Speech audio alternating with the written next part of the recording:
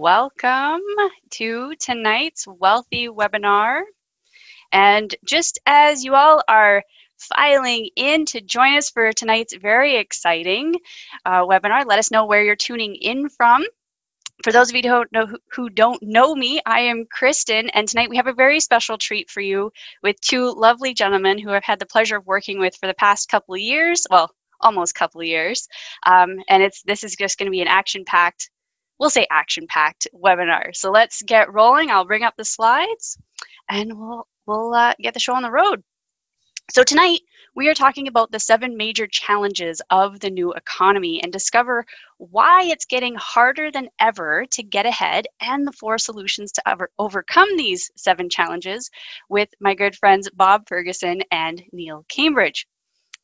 All right, so if you feel like you're working really hard but you're not making any headway, just know that you are not alone.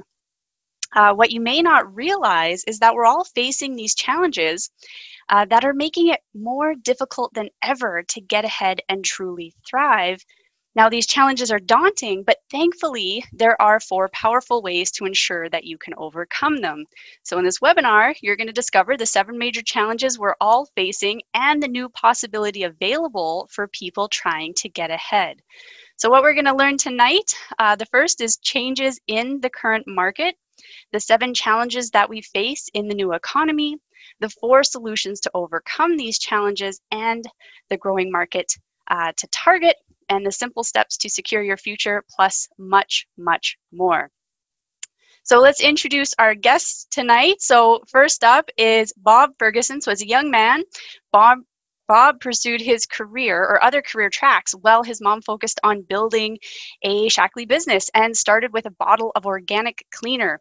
And when his mom happened to leave a copy of her bonus check on the computer, Bob was very surprised to discover that she was making double what his late father was making as a teacher for 39 years. And this was a big aha moment for Bob when Bob realized it was time to partner with his mom, and he has never looked back.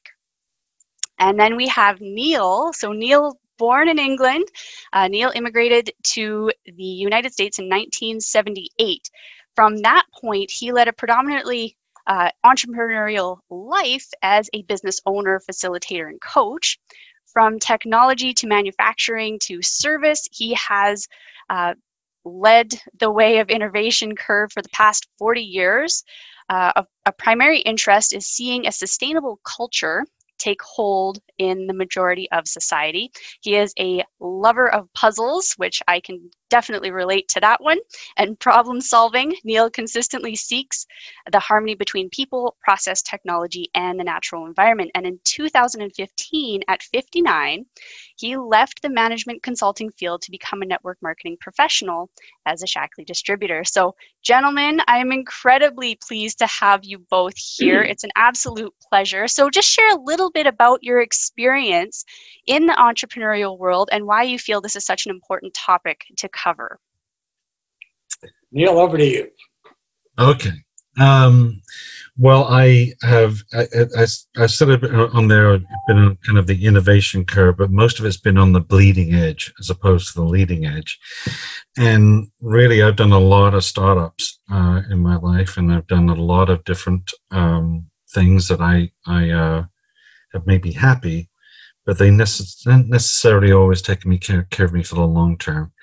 So I love starting up things, and I love creating things, but I've had a lot of experiences with the challenge of sustaining them. And looking out there, one of the things I've always had is trying to do things with a purpose. And so I'm sort of committed kind of for the rest of my life is to really kind of help other people really get ahead while living a life of purpose and contributing to hopefully all of us a better society. Excellent. Thank you. Bob? Well, so boiling down a pretty long history is a challenge, but I'll just say that I was entrepreneuring, but in the social space. I was actually when my first child was born, and I realized that the funding for the program that I was running in a maximum security prison, I did start a program, a major program in a maximum security prison at age 26. So I guess I was entrepreneuring, just not necessarily in the financial end of things. So I became very adept at living on air. But when my child was born, I go, boy, funding is finished. What do we do? So my mother had started our family's entrepreneurial business, which has now turns 50 this year. And just because of a happenstance, I happened to be I brought that bottle of organic cleaner to my mom to try. And in the interim between 1970 and 1977, she had built a business. Now, it occurred to me she was making money because I knew what my father had left at the time of his death in a car accident in 75. And I know she wasn't flying to Hawaii to visit my sister on that money. And so in the faint recesses of my mind, I kind of calculated that, yeah, she must be doing okay with that thing. But then when I talked to her and saw her check, I go, I think I said something intelligent like, is that per month or per year? And so got my attention. And so this is a particular kind of entrepreneurship that we're talking about tonight. Now, I'm familiar with other kinds of entrepreneurship.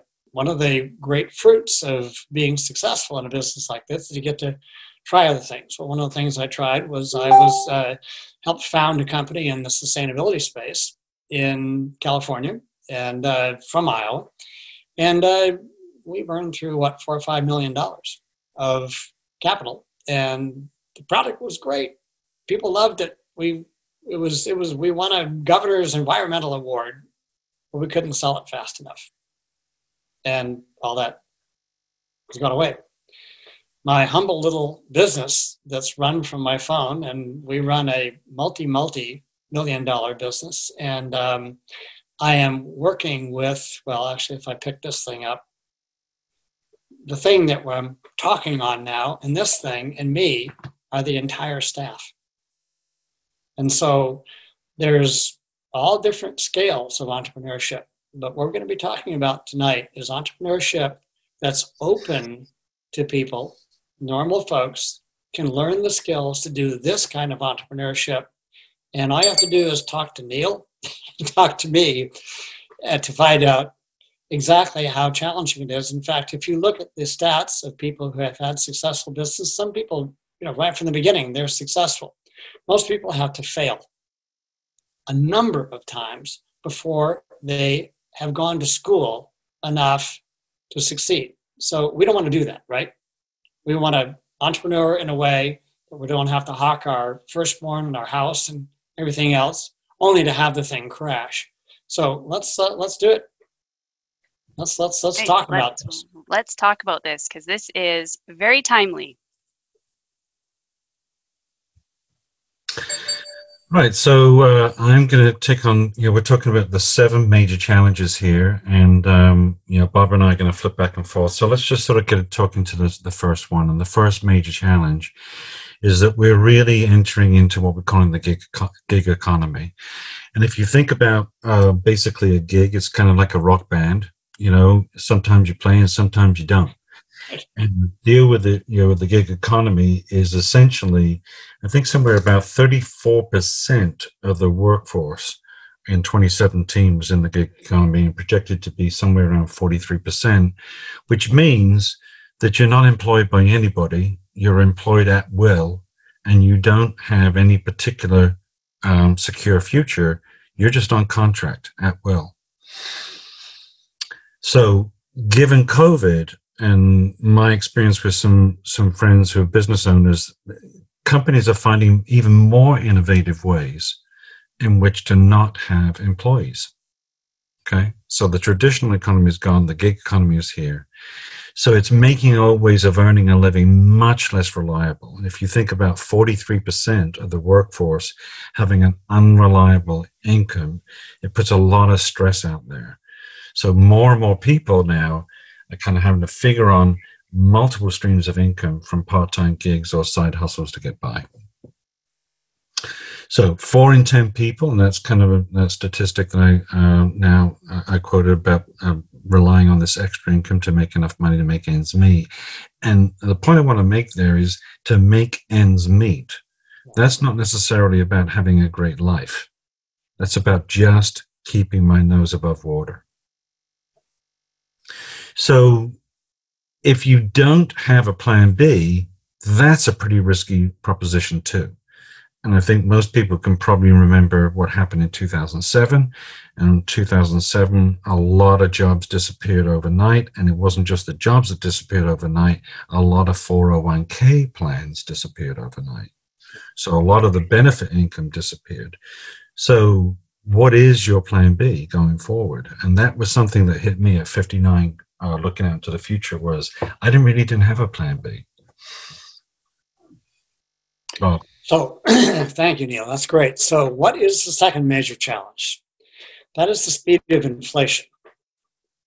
So even if you have a great income and have you thought about really how quickly inflation is eroding your buying power?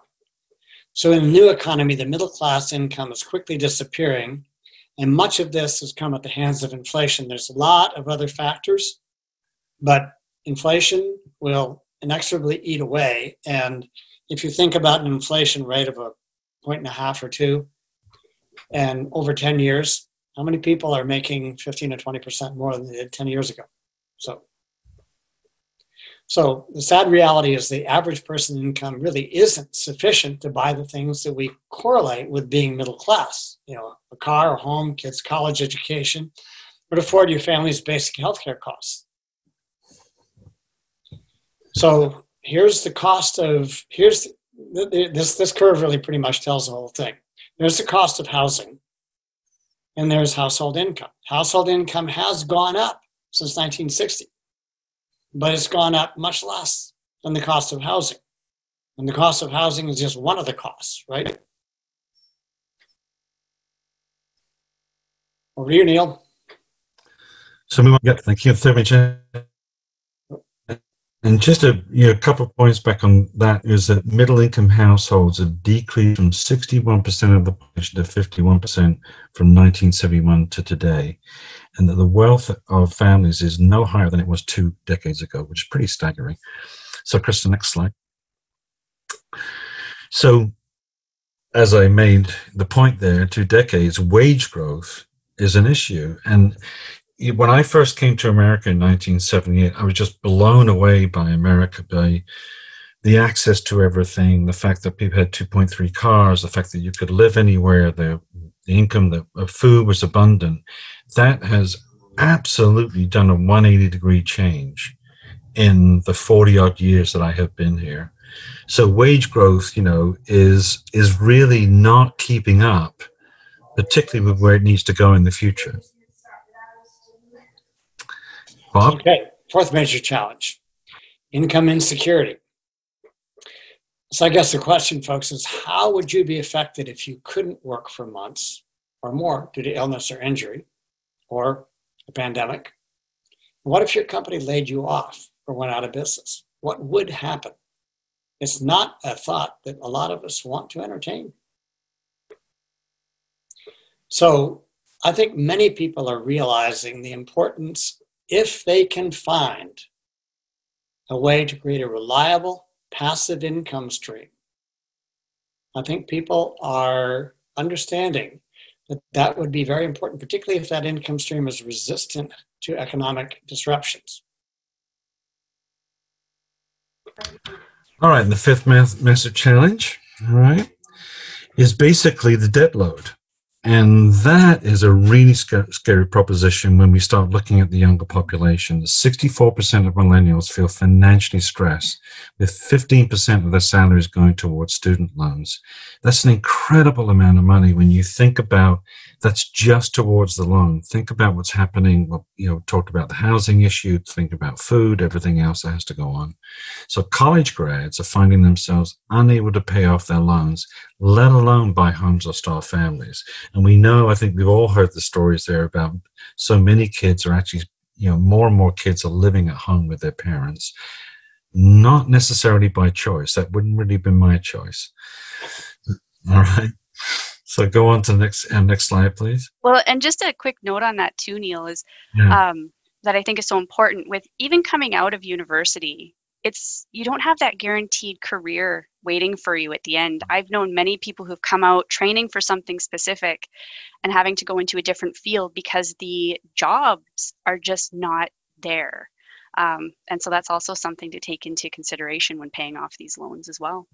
And we saw that, kind of in the 80s and the 90s, where suddenly, a 4-year degree wasn't enough to get a good job, and a graduate degree wasn't enough to get a job, and then depending upon the industry you were in.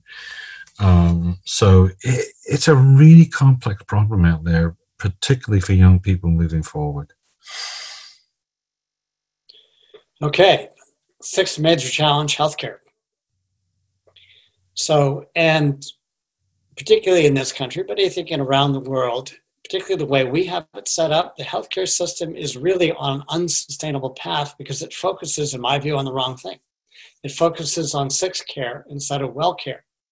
So it's far more, and it is more profitable to treat disease than it is to prevent it. And I was at a meeting in Washington, D.C., and a fellow was talking to who ran the software for one of the large entities in the government, and he said he had a really innovative solution to diabetes, and he pitched a number of large pharmaceutical companies, and they said, well, it's very interesting, but we're not interested.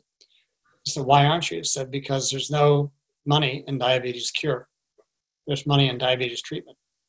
So that's part of the mentality. So if we're not focusing on well care, and if we're not individually, I think that's the really important thing. If we're not individually focusing on our own well care, then we could be in for a difficult time in the years ahead. And just to kind of feedback on that piece is, the last stat I knew is this is the only country in the world where you can go bankrupt due to medical costs. And at the homeless shelter back in the city that I used to live in, I interviewed the director there, was that 80% of the people in that homeless shelter were there due to medical costs. They had basically lost their home due to medical costs. Seventh major challenge. Next slide. So this actually was one that really spoke to me because I led a very entrepreneurial life. I started a lot of companies. I had, I tell people I had a lot of good stories, but not a lot of assets. And at 59, I kind of looked ahead and I couldn't see the future. And I definitely couldn't see the future with respect to the things that myself and my wife Paula really wanted to do. So in 1983, over 60% of the workers had some sort of defined benefit plan. And today, less than 20% have access to a retirement plan. It's essentially evaporated. Let's go to the next slide. And the average person retiring today at 65, and I'm quite personally focused on baby boomers just because that's my age group, is that with only $41,000 in assets. So the idea of you when I go back 40, 50 years ago, sort of saying retiring and cruising and just kind of going off and doing the things that you want to do has disappeared. So most retirees will run out of money years before they no longer need it, and never mind leaving something to posterity, and never mind, in terms of posterity, never mind thinking about that legacy that, that Bob was fortunate to pick up with his mom for the business. Next slide, Bob. Okay, so these challenges are daunting, but there are ways that we can overcome them. And one of them is education. One of them is retraining. One of them is learning something new so that you develop new skills and you can go apply those skills. The second one I'm fond of is leverage.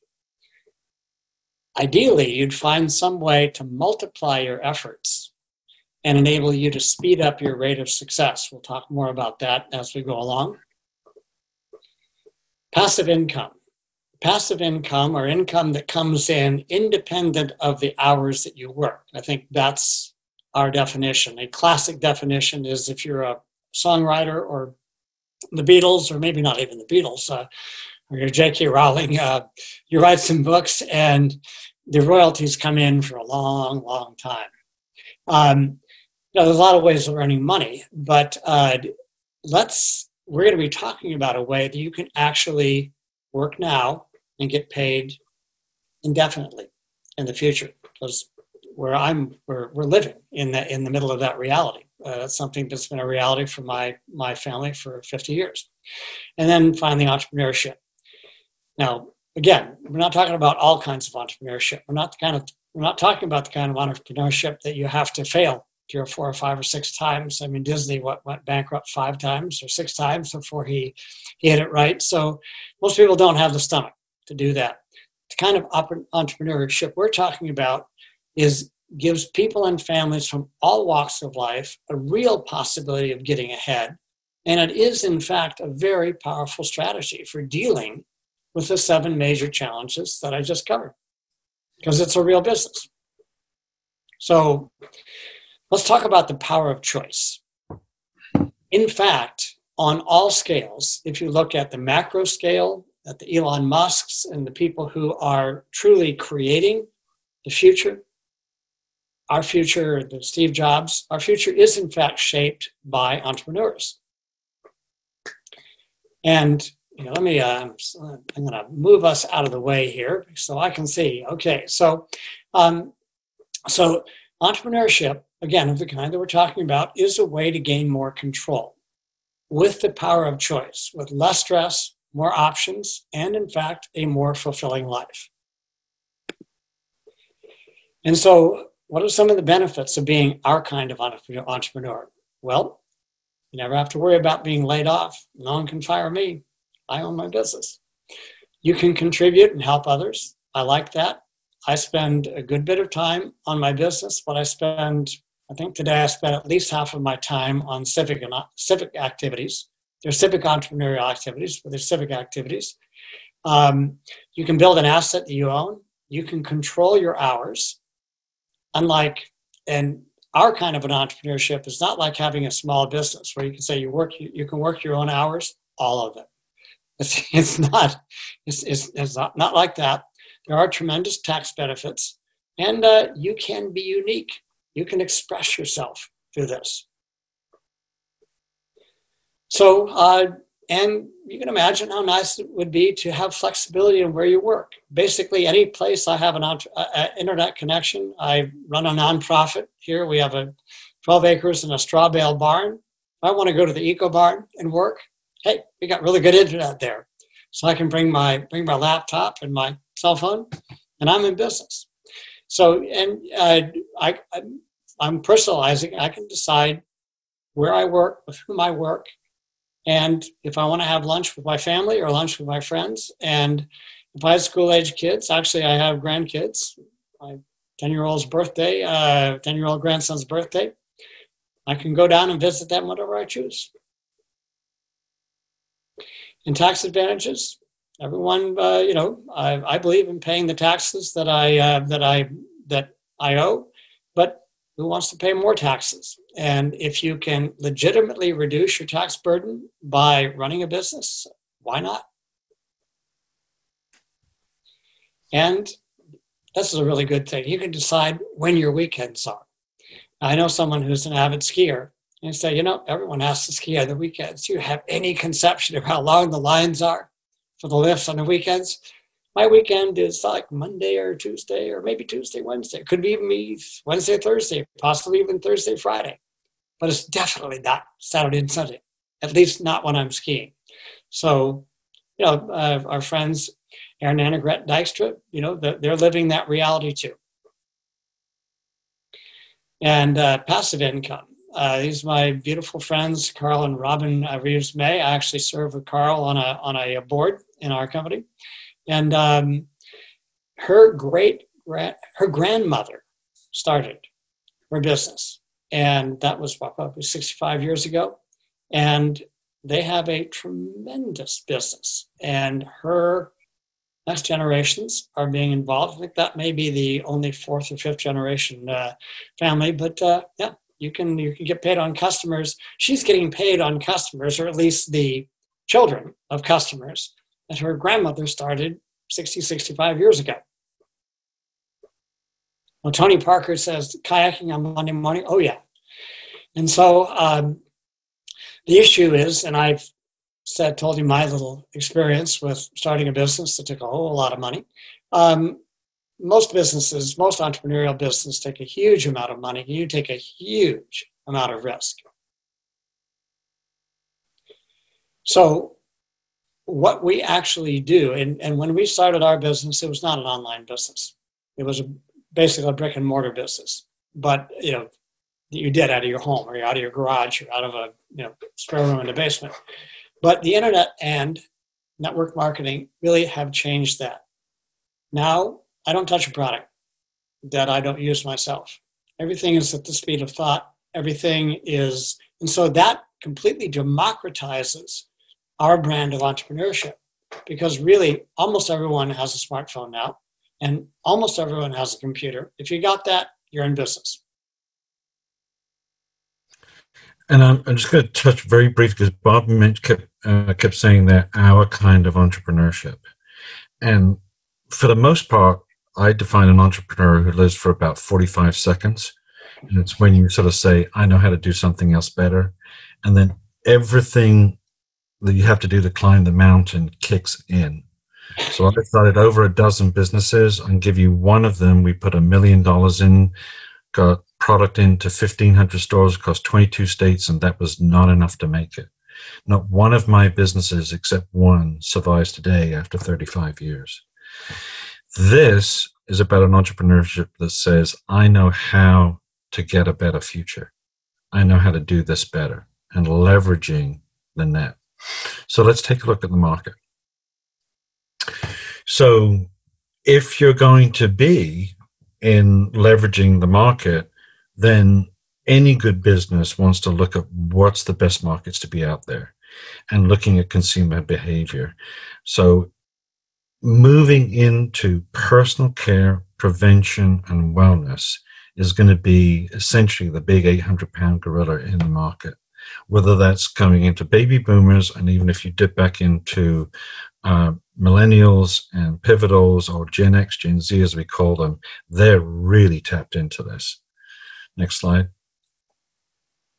So we're on this wellness revolution, and it's kind of been building like a wave coming out of the ocean for a long, long time.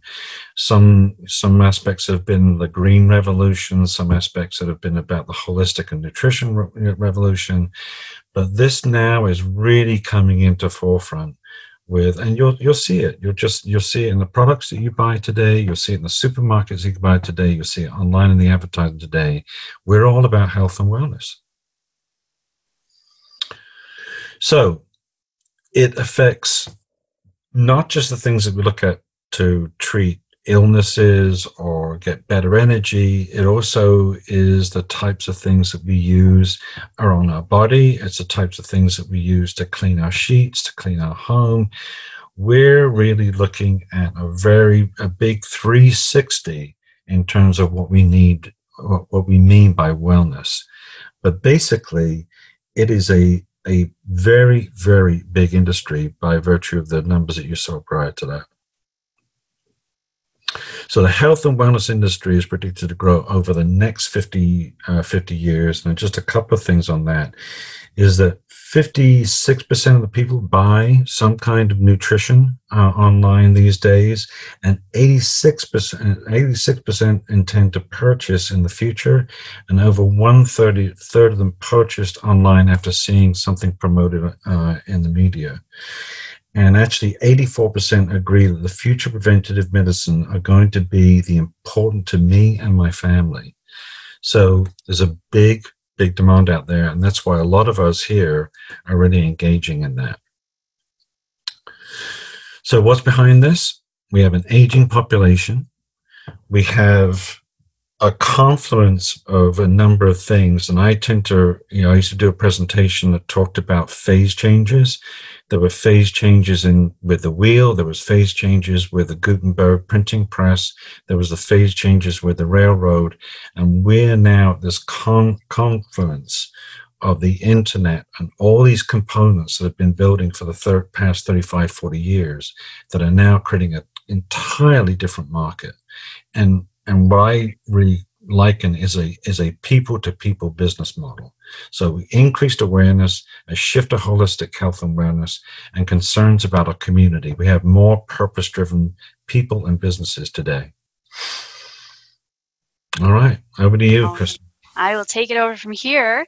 And thank you so much, gentlemen, for sharing, because this is, I mean, especially what we've gone through since March, and for some people before March, depending on where in the world you're located. This is something that is so prevalent now. And I think more and more people are opening up to the idea of, hey, this is probably the best time to move into a spot where you can be an entrepreneur online. So I'm going to do a quick recap and then we'll say good night. So just a quick recap of the 7 major challenges we're facing. So the first one, of course, is a changing economy. Things are not like what they were even when I started working, which really wasn't that long ago. It feels like it, but it really wasn't. We have growing inflation.